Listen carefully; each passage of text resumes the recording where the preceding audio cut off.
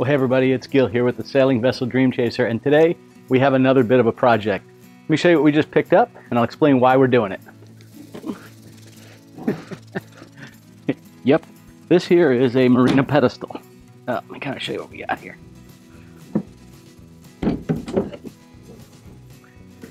Well, there you go. This is the item we just picked up.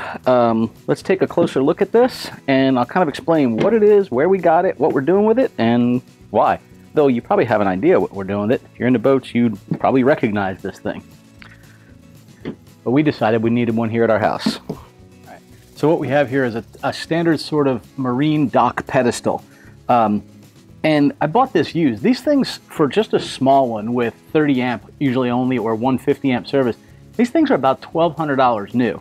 It's absolutely crazy. I went on like Facebook Marketplace, and I've been looking for months and couldn't find any that were cheaper than $900, even used $900. So, heck, we drove all the way out to Sailorman in Fort Lauderdale one day because they have one online that said they had a new arrival in, and that one they wanted $880 for it, and it was a little tiny one with one electrical outlet on it, one 30 amp outlet. It's terrible.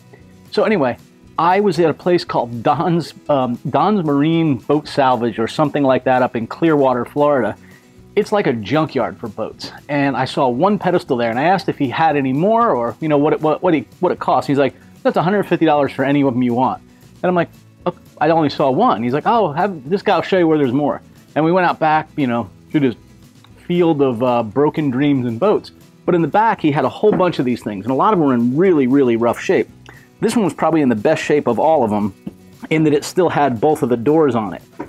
So let me kind of show you what we have here, right? So it does have the light in the top, and I have no idea if any of this works. I really want this for the structure. I can always put in new breakers and everything else. But we had an electrician come out and give us a quote for running a 50 amp service or 230 amps out to the boat. And I thought, you know what, if we're going to do this, let's do it right. Put a pedestal there. We can hang our cords and hoses off the side, run the water outlet right through it. And it would be nice to have a couple of extra electrical outlets for Christmas lights or, you know, the hedge trimmers or anything else we might be doing out in the backyard by the dock. So let me kind of orient us. So, yep, we have a light in the top, and forgive me, I got the screws off the top of this, but there's a light in the top. We have our service on this side. We do have a 50 amp and a 30 amp. So we have our 50 amp breaker, our 30 and our 20 amp breaker, and our 20 amp breaker is for this electrical outlet that I can't seem to open. Well, I should have opened that before I left. I'll have to probably replace that. But the nice thing is it has the door here, and it has an hours meter. It has connections for us to put water in it, and then you know, you can pull this panel off, and that's where you get to all the electrical outlets. The nice thing about this one is it is a double-sided one. So we have the same thing again over here on this side. I'll probably have to just replace those. But again, I have my 50 amp service, my 30, my two breakers,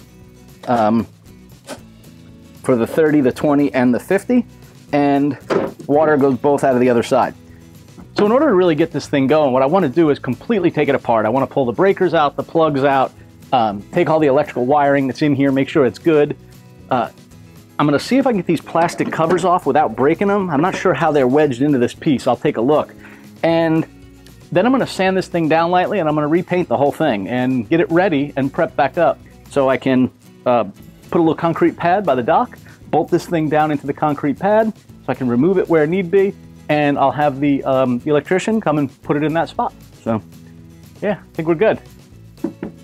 Let's start pulling this thing apart. Oh, there we go. Just had to lift up a little bit. All right, I've been trying to figure out the best place to arrange myself so that the sun wasn't behind me too bad. So hopefully this works. So while I'm taking this top cover off, I'll share with you, as I was going through these, there was maybe 8 or 9 of these, and most of them had at least one broken door. And this one, the only one that had the 2 doors that looked good, didn't have this plastic lid on top. Instead, it had a piece of plywood that was cut to that shape and spray painted gray, like that color. I kind of got a kick out of that, but I thought, you know what, this is kind of like a pull your own part junkyard. So I ran out to the car and I grabbed some tools. I thought, you know what, I'm gonna take a good cover off of another one. I'm gonna swap them out and kind of construct me one whole item here. which is exactly what I did. So, yeah, I don't know how well this stuff is going to be set in here. I guess we'll take a look and see. Got a fuse. We'll see if that's still good. I think that's for the light on the top. And in case anybody's worried, this is not connected to anything, so we're golden. All right, continuity tester. And the fuse is good. All right, put that back in. All right, I'm just going to start taking some of this apart so I can see how well all the components are set up in here. And I also want to see how to remove these lenses and this gray plastic part that I think holds the door in. Because when I go to take this whole thing apart to, you know, to sand and paint, I certainly don't want those in the way or figuring out how to tape around them. What's very interesting, it's got a couple of interesting components in here that I'm not 100% sure what they are. I'm going to get some tape and I'm going to label this stuff to make sure that I can put it back the way I need to. So there is no place for wire nuts on a boat, but apparently in a dock fixture it's fine. Because this one had some and one's missing. I'm going to put one on here just to make sure I know where everything goes. There we go.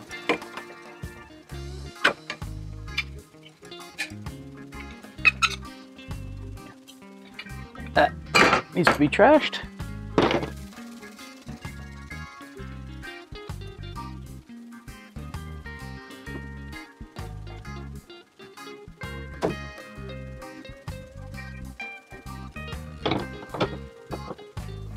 Alright, so I got the cover off and I've inspected this a little bit. I can kind of see here this, so this breaker right here is the 30 amp breaker for that 30 amp plug. The 20 amp breaker goes down here to the outlet. And then I've got my 50 amp here going to the 50 amp supply. What I'm not seeing yet, I need to find it, is where the hot is coming into this. It's interesting. Maybe it's on the inside. Just put these breakers in place so I know where they go.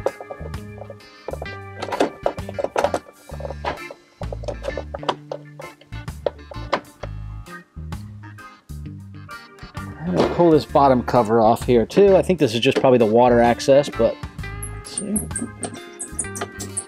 going to pull these numbers off of here too. We don't want that on our slip out here.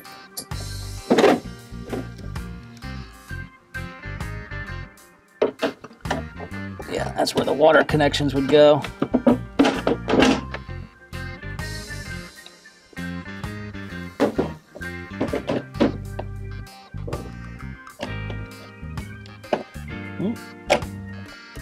Plugs in and locks nicely. I'm going to flip this around. We're going to do the same on the other side because I want to see where the electrical connections all come into this thing.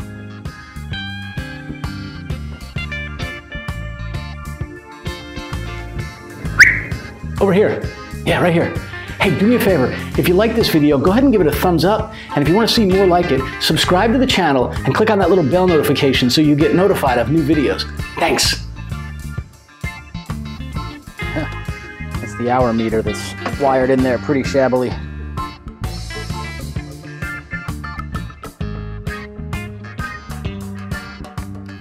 My watch continues to ask me if I'm washing my hands, so apparently the twisting motion of a screwdriver is a similar motion to your washing your hands. It's interesting, the one on the other side was actually aluminum. This one's plastic. I don't know if that's because the electric connection goes here, or if it's just because it broke and they replaced it. Whatever marina had these things. This is very interesting. Let's see if you can see this. It looks like they got some ferrite cores here.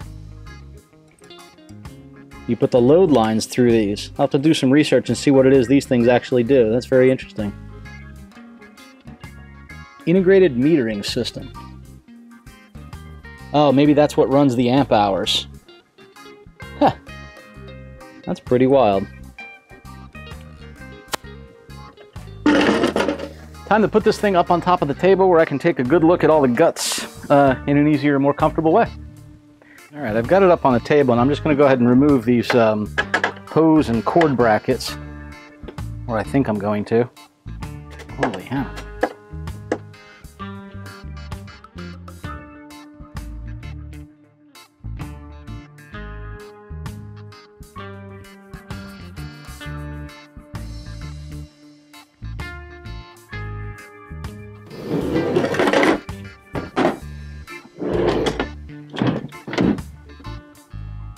This is just water on this side.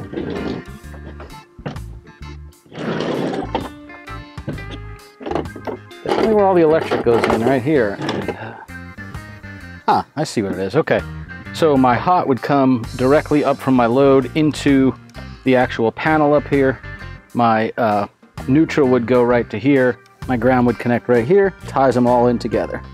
All right, this makes sense. Get a little wire brush and just brush some of these off a little bit. All right, so I'm going to start cleaning this up a little bit, maybe sanding the outside. I think I'm going to see if the 50 amp plugs are the right sort of fit. I'm sure they are, but I'll double check. I'm a little bit worried about getting this off here. I'd love to be able to take this plastic sheathing off so that I could get to, for example, these plugs. I want to replace these 110 outlets. This one, the GFCI, feels shot, and I can't really get to it with this plastic in the way. I could use an oscillating cutter and cut around the outlet, put it on there, and then cover it again with a waterproof cover. That would probably be sufficient, but I'd rather not do that. But I don't want a chance breaking another one of these screws. That would not be good. So I'm going to keep putting PB Blaster on it and seeing what happens.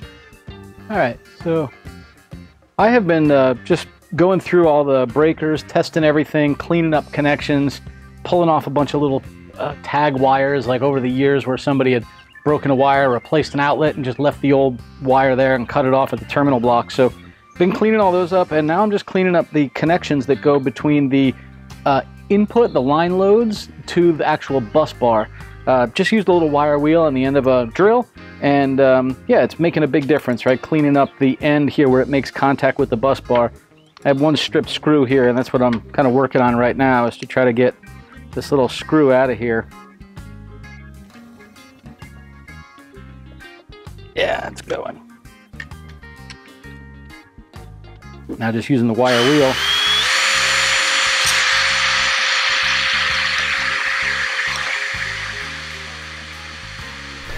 Hands down, this is the best day of my life. Hands down, this is the best day of my life. Alexa, stop. All right, did you happen to see that? I set an alarm out here. We're gonna go meet some friends today, and apparently this Alexa used to be in Swab's room, I'm guessing, because it had Olaf from Frozen saying, "Hands down, this is the best day of my life," and it literally scared me. I'm sure I jumped. Golly.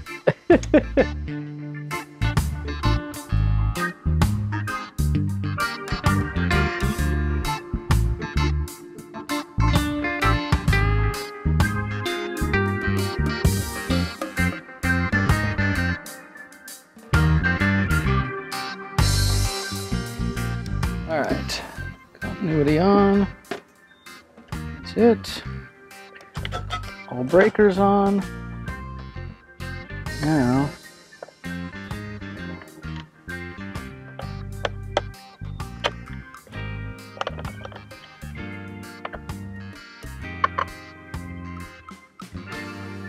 wonder if this 50 amp breaker is bad.